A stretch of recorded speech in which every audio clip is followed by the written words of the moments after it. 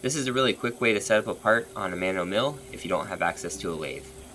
You just put the part in the spindle, bring it down to the vise, and touch off the edge of the part against the fixture on the vise.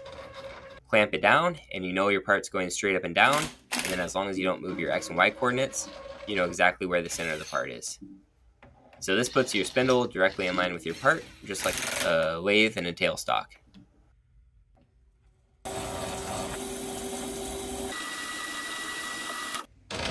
In this case, we're going to start with a center drill, and then switch over and use a tap drill. We use a lot of anchor lube around here because it smells great and it's never let us down.